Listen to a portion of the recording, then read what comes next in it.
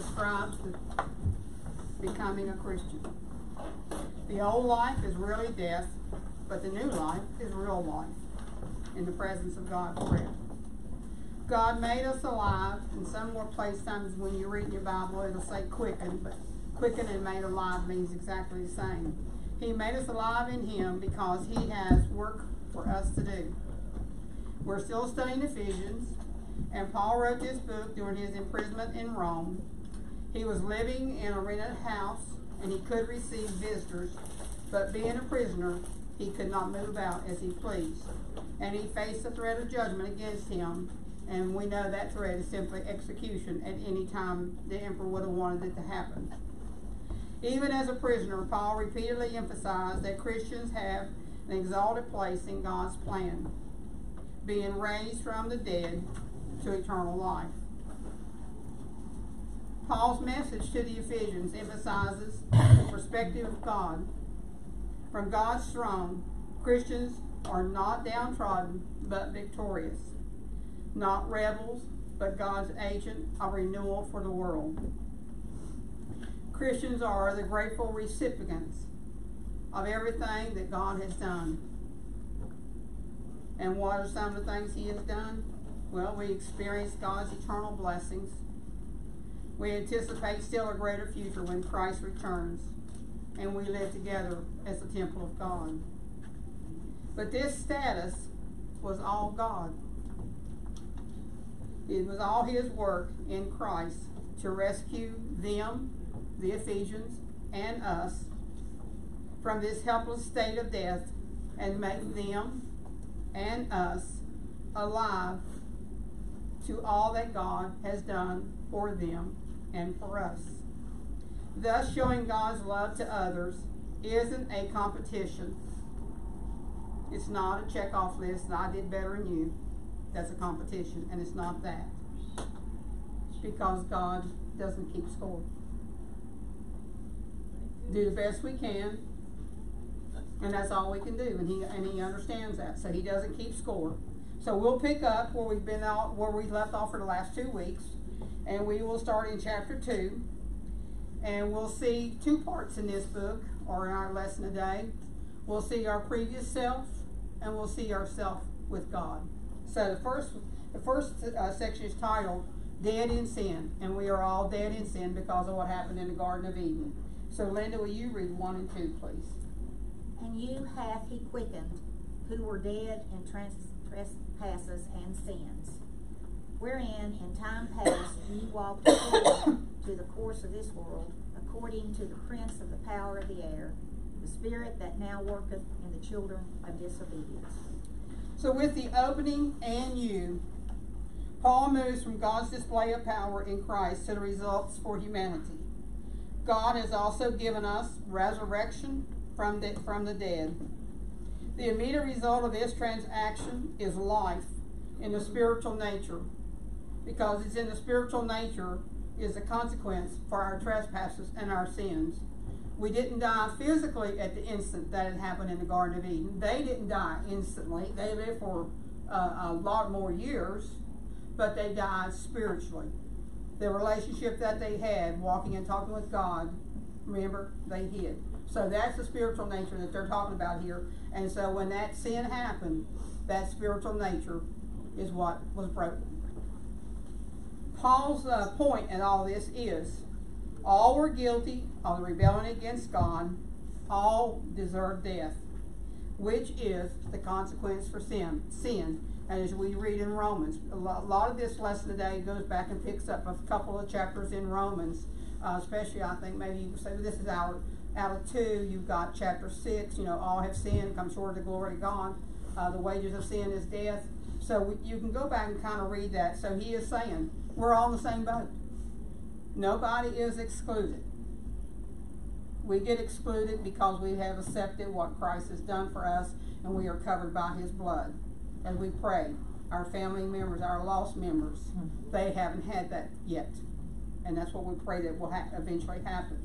So to be a sinner is to be spiritually dead, without true life, without connection to God, without hope.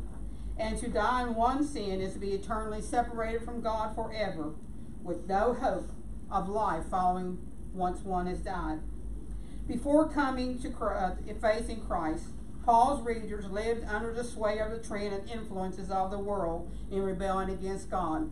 Paul's reader do, you can say, we do today.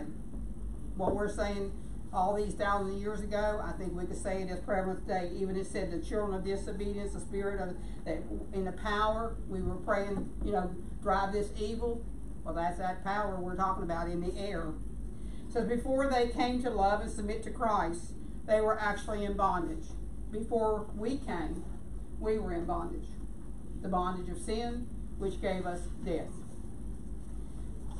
From this, Paul now gives us 3 points that he wants to talk about. First, they lived according to the course of the world. And that simply means they acted as God's standards for living were not valid. It's like snubbing our nose at God. We don't want what you've got for us. We know better. And when we just think that attitude, we're in hot water. And what are some of the things that we just kind of do that with, the acts that we have? Well, selfish sin. How about moral failure? How about dishonesty? Because it's hard to find truth out there anymore. Everybody wants to call right wrong and wrong right. All right? He says because of that we are neither free nor are we godly. His second point, he says that we serve the prince of the power of the air. And as you read and study, that is simply the devil and his dominion. So the spiritual beings who are in rebellion against God are not our friends, but they seek to destroy and keep us out of fellowship with God. All the air refers to the spiritual nature of this evil. Because he says principalities, all the air, we see that throughout, and that's his domain. Even so, Jesus has authority and victory against all the spiritual forces that have rebelled against God. When he died and went to the grave, he got all authority back that was lost in the Garden of Eden. He now holds the keys to life, to all of it. This is an ongoing battle. So this takes us to Paul's third point that he wants to point out, and we find that in verse 3. Debbie, will you read verse 3? Among whom also we all had our conversation in times past in the lusts of our flesh, fulfilling the desires of the flesh and of the mind, and were by nature the children of wrath, even as others. So his third element promotes sin lies within us. We all have been driven in times past by personal lusts of the flesh. Sometimes you'll see it, pride of the eyes or lust of the eyes. This time he's talking about the flesh. What the flesh wants, the flesh gets. And then you feel guilty for giving it to it. So that's what he's talking about. So such behavior includes desires of the flesh and of the mind. Sometimes we think things and that just gets us there too. If one's body indicates that something feels good, the person may do it despite moral consequences. There's that nice, good piece of cake. I just need to eat that cake. And then after I eat it, what do? I feel guilty. Because I didn't eat it because it just put weight on. So that's kind of like, what the mind wants, what the eyes want. When we give in, we do it. And then we think, I shouldn't have done that. And then, of course, there are consequences. So once I eat the cake, guess what? I might gain a pound. And then it'll take forever to get it off. He goes on to say, so the problem is inside of us. We all have that problem. It's in how we think and what we want. And we live in a society that wants everything now.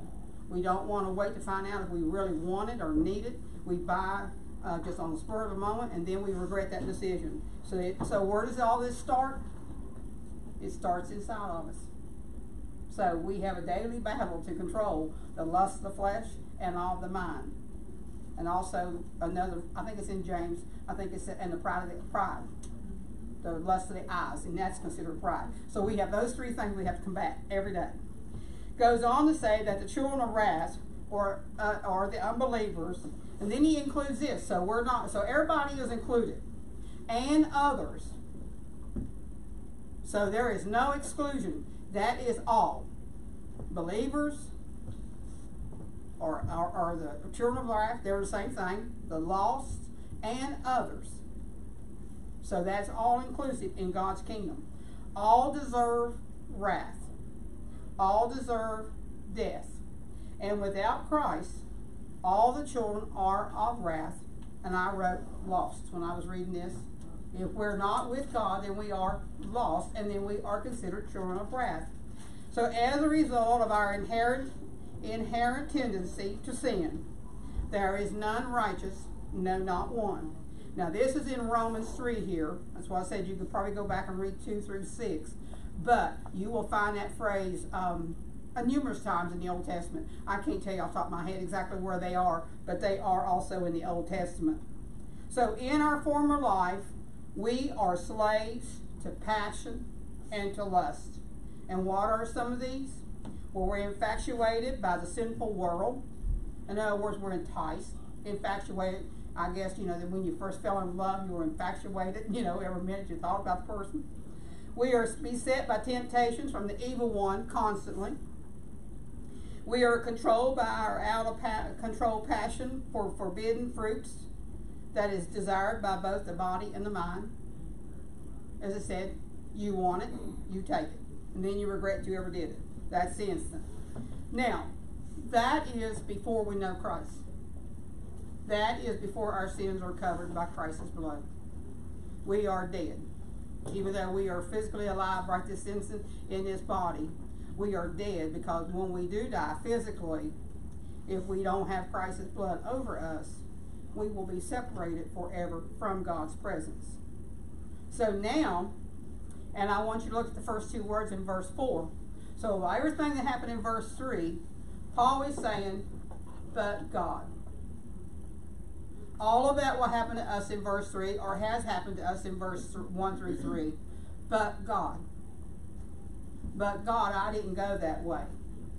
We talk about someone went down a path, maybe a really horrible path, I don't know, drugs or whatever. I didn't go that way, but God. You didn't go that way, but God. Who was controlling your life back then? Even though you weren't his, but God. So this is where Paul's gone. So we now transition from this death that will separate us from God forever to life with God, and Paul starts out, but God. So let's look at verse 4, Brenda. But God, who is rich in mercy, for his great love wherewith he loved us. So how do you get rid of verses 1 through 3, or how do you overcome 1 through 3? But God. But God. And therefore you go from being lost, being a wrath of the children of wrath, or being an unbeliever, you give your life to God. So let's see what he says here. Heaven characterized one's pre-Christian's past as consisting in infatuation with the worldly influences, devil-driven disobedience, and indulgences in the sinful passion. Paul moves the discussion to the reader's future life. A shift from and you to but God. If God had no wrath, the world would have no justice. But if God had no mercy, the world would have no hope. But thanks be to God, we are not left to ourselves. Just as he is rich in mercy. He not only gave us mercy, but he is even rich in mercy. Richer in his grace. Because of God's infinite wisdom, utter righteousness, and richness of grace, his eternal plan is to be merciful through this self-sacrificial work of Christ. God's justice is satisfied by Christ's righteousness, or righteous life, and his self-sacrificial death. The innocent Lord himself willingly took our place, paid the price for the guilty on the cross. By this amazing means, God can be both righteous and gracious, both just and merciful. And if you really want to look that up, I did look that up, and I added these verses, Romans 3:21 through 28. Not just the two in the middle, but if you go back, it picks up in 21, and it goes through 28, is when I read that. Any hope for us begins with God's mercy and God's love. Even while deserving God's wrath, people still bear his image. Remember? He breathed into us. We are made in His image and His likeness. God has gone to great effort to save these lost image bearers, us lost image bearers, but we are made in His image. We see a great example in God's attributes of being rich in mercy, describing God's mercy as a great love wherewith He loved us. And how great did He love us? Everybody knows John 3:16. That God so loved the world, He sent His only begotten Son. So what would be most precious to God? I'm not a parent, but are your kids most precious to you? Well, God gave us His Son. That's great love. And then His Son willingly went. He paid the price. He took the curse. He shed His blood. And we are like pardoned as we never sin once we come to Him. Jesus did it all. So, God's mercy is great love wherewith He loved us, sending His exhaustible supply of mercy on us freely and lovingly. We can praise Him. That's what we're talking about, praising God in Ephesians. We can praise Him because His mercy endures forever. I don't know which one of those two Psalms, 18 or 36, 118, 136, but one of them, when you read, it's like two verses. The top half is a set of words. The bottom half, His mercy endures forever. And I didn't look that up, but out of all those verses, you find that phrase as the refrain in that entire psalm. But you can find that in also other places, but His mercy does endure forever. God doesn't change. We are the ones that have changed and need to change. 5 and 6, Donna. Even when we were dead in sins, hath quickened us together with Christ. By grace you are saved, and hath raised us up together, and made us sit together in heavenly places in Christ Jesus. So life before Christ was one of being dead in sins. That's what Paul has talked about in the first 3 verses. But as Christ has been raised from the death to resurrected life, so too are we quickened. And as I said, that means made alive. Through faith we are joined with Christ. And if we're joined with Christ, then we are joined with His resurrection. Transferred from death to life, a resurrection that is both present and future, and salvation that is also present and future. By grace are ye saved serves as two points or two purposes.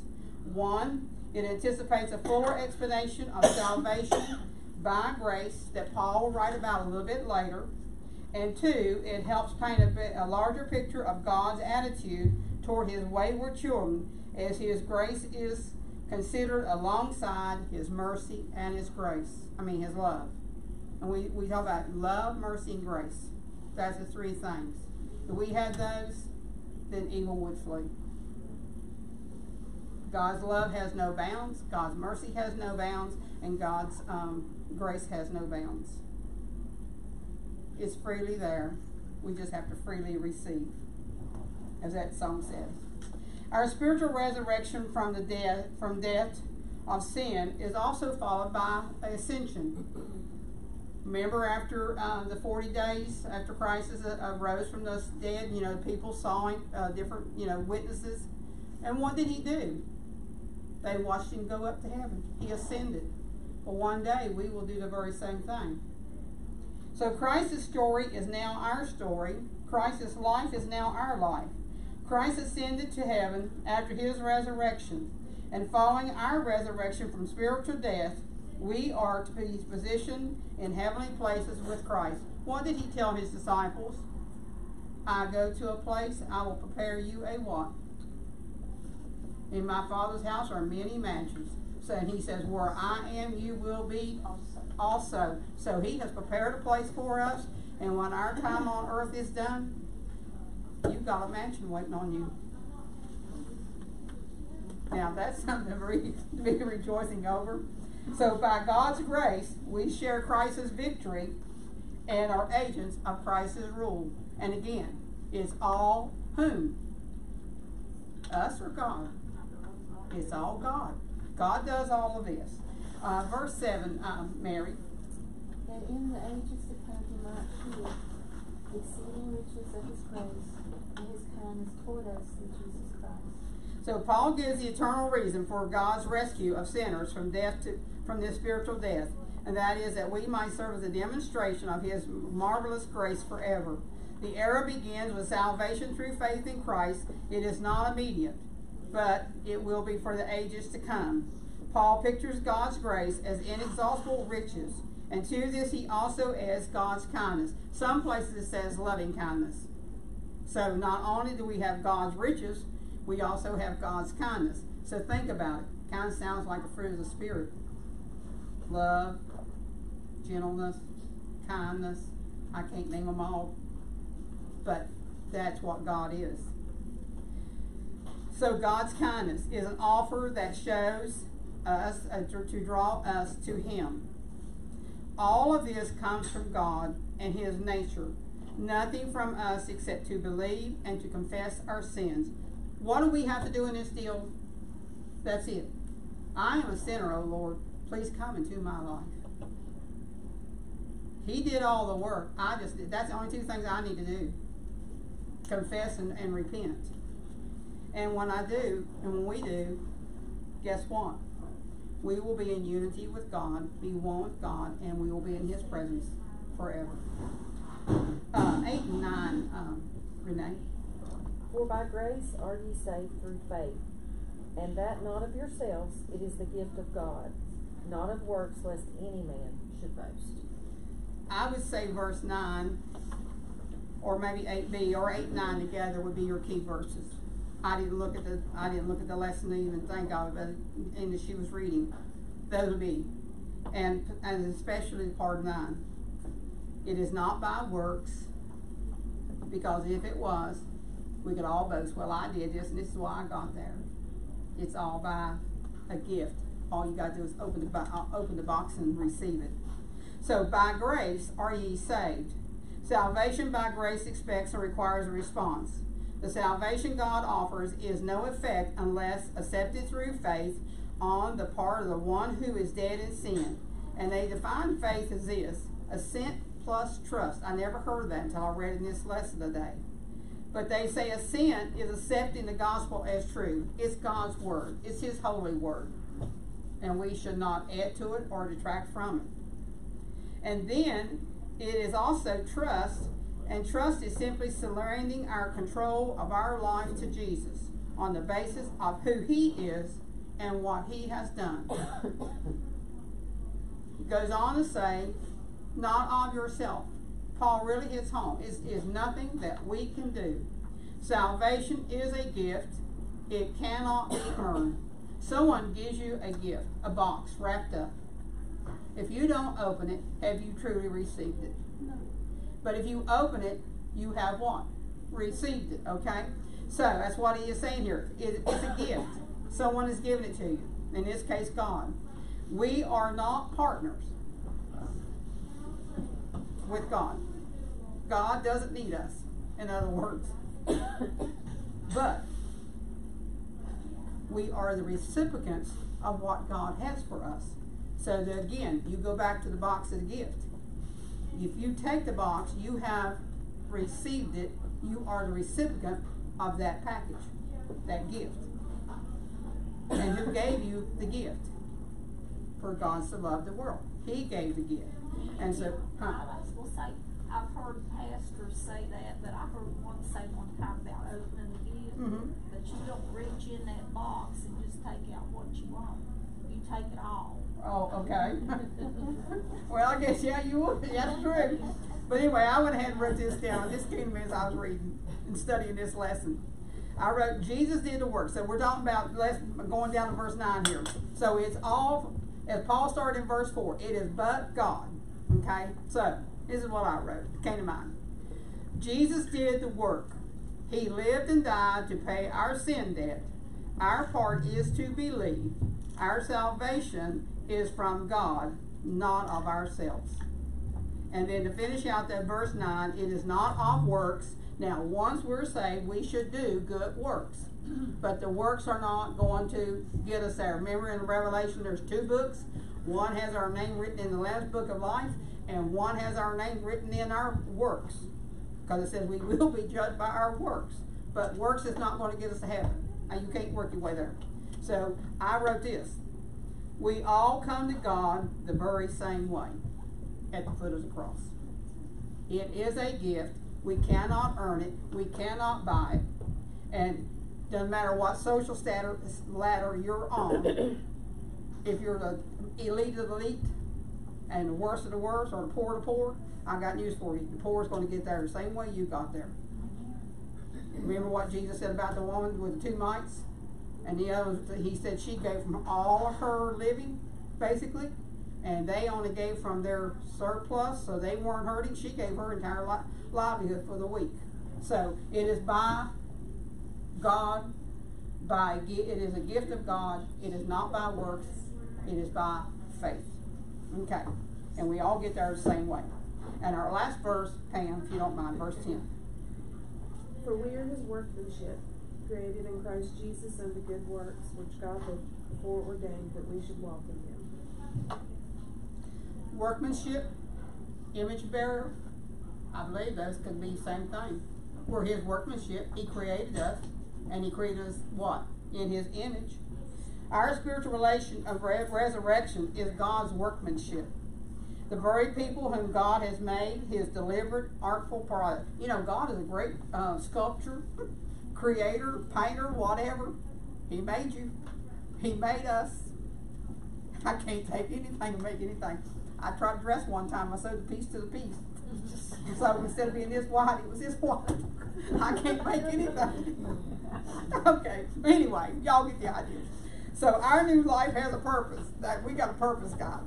We have been rescued from our spiritual desertion so that we might be instruments of his good works. And again, that is of God's good works. However, and so we're going to state it one more time, good works are not a payment for our salvation, nor are they the condition of receiving the gift.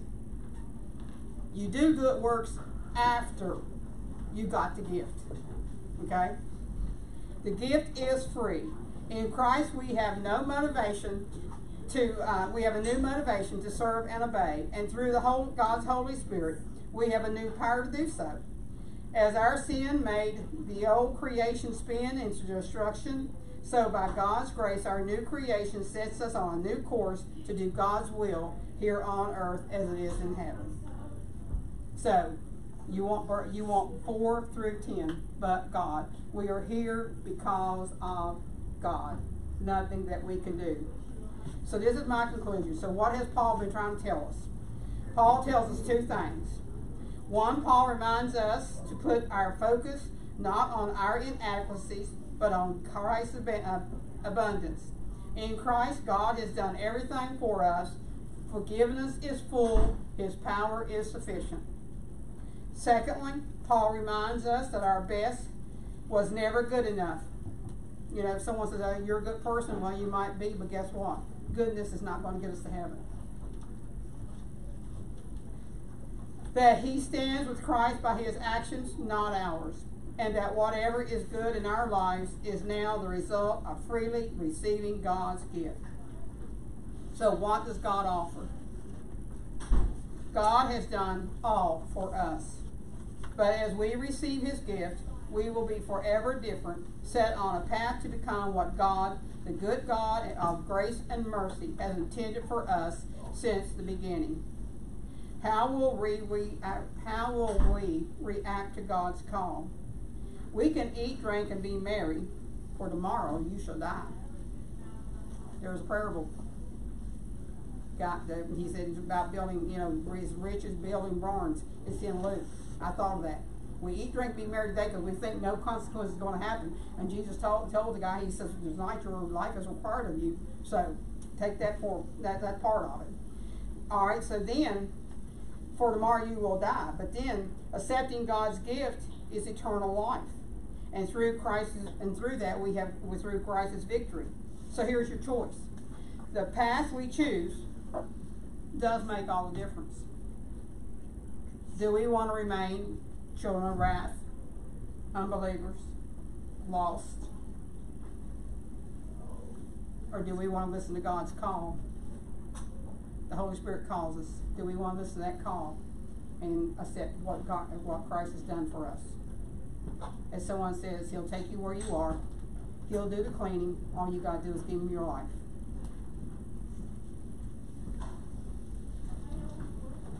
Dream, I know you haven't been with us for a while, but I enjoy listening to you pray. So can you close us in prayer, please?